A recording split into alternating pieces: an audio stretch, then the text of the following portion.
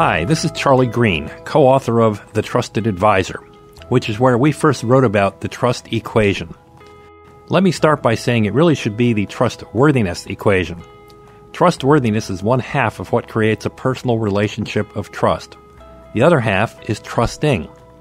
One party takes a risk to trust the other, so they are trusting, and the other proves to be, or not to be, trustworthy.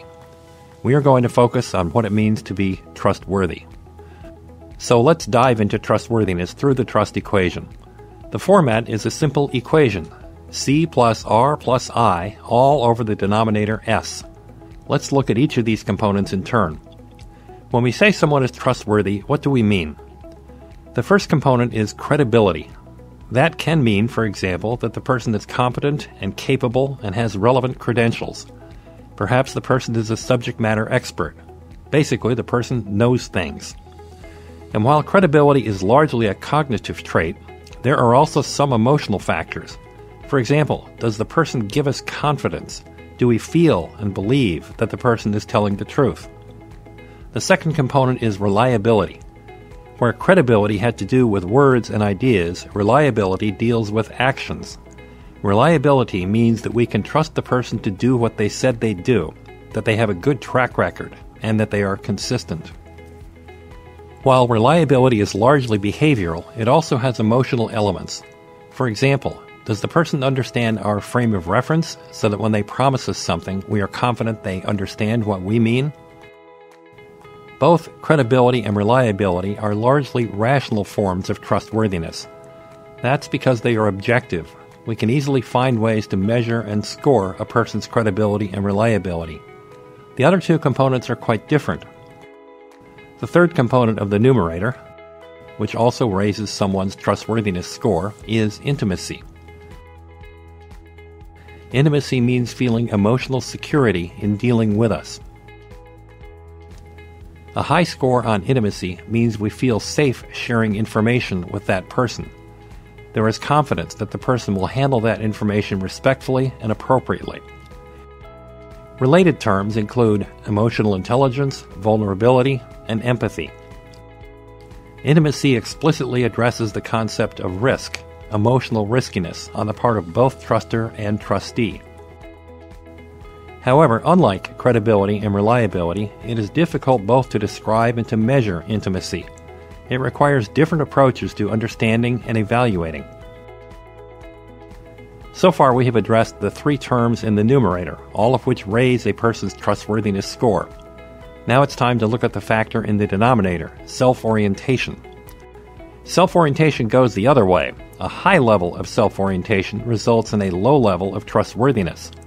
This is the one factor that significantly cuts trustworthiness, regardless of how great a person is with credibility, reliability, and intimacy. The most obvious form of high self-orientation is selfishness, a sense that the person is in it for themselves and not for others. Although in business, pure selfishness is typically not the main issue. That's because it's pretty easy to spot.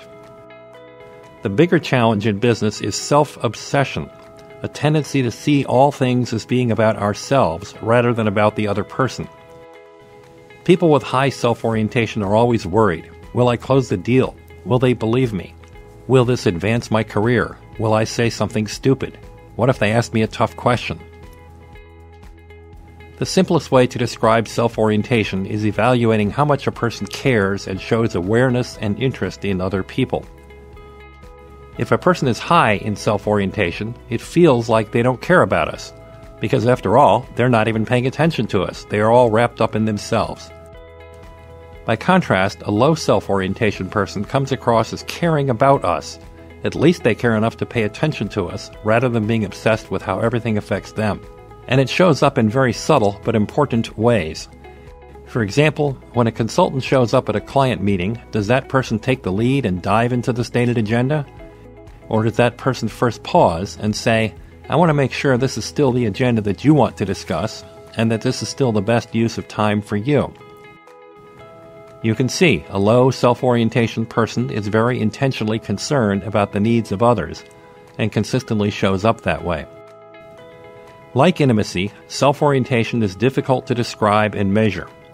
Nonetheless, we all know very well when we are dealing with someone who is high in self-orientation and someone who is not, and we know very well which one we'd rather deal with.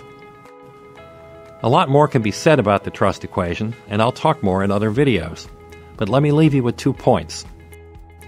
First, the trust equation is a model, hopefully a good and useful one, but still just a model.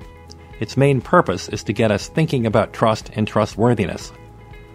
Breaking trustworthiness into 4 components makes it a lot more practical than dealing with just one huge concept. Ask yourself, and ask your friends and colleagues, where do your strengths and weaknesses lie? And that leads to the second point. When it comes to trustworthiness, you will get more benefit from addressing your weaknesses than from increasing your strengths. The reason is because we perceive that someone who is consistent across all 4 components is balanced, whole, complete, and in sync. By contrast, someone who is imbalanced across the 4 components is perceived as lacking in coherence, consistency, and balance, at odds with what we want in someone to trust. So, have the courage to face up to your biggest trust challenges. It will serve you well.